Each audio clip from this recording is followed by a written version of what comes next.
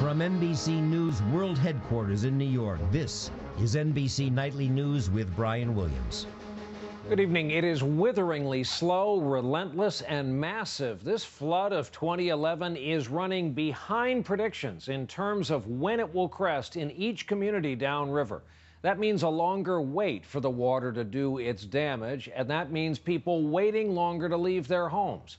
And look at the damage so far. 2 million acres of farmland flooded in the Delta region. That's equal to about 1% of all the cropland we have in this country.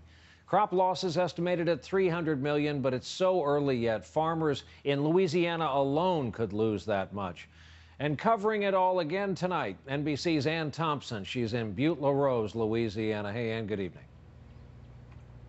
Good evening, Brian. Flood gauge here at Butte-La-Rose, which measures some 20 feet, is underwater, and many of its residents are gone.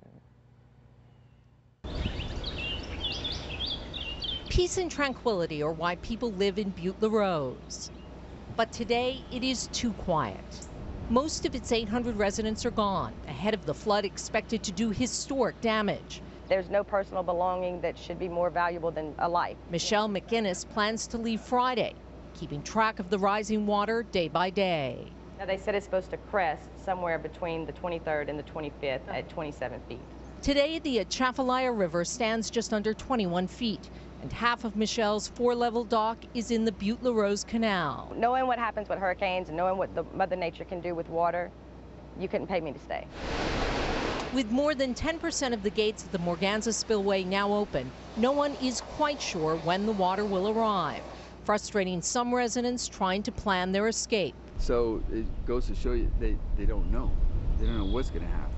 The Army Corps of Engineers says its plan is working as expected, with an unexpected assist from the drought. As the water comes out of the Morganza Spillway, it's just being so sucked up and absorbed so fast by the earth that it's not flowing as fast as we should, which is a good thing. In Stevensville, protecting the elementary school is a community effort, but the principal is taking no chances. Today, he ended the school year 2 weeks early. All the equipment's been removed and all the furniture's been removed. So we're trying to save as much of this building as we possibly can. Congressman Jeff Landry grew up here and now represents 6 of the 8 threatened parishes.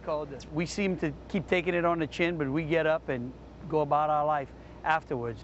Even when their homes are sacrificed to protect others. When the flood arrives, it's expected to stay for weeks and leave damage that could take years to repair. Brian? Ann Thompson starting us off again from Louisiana tonight. Ann, thanks.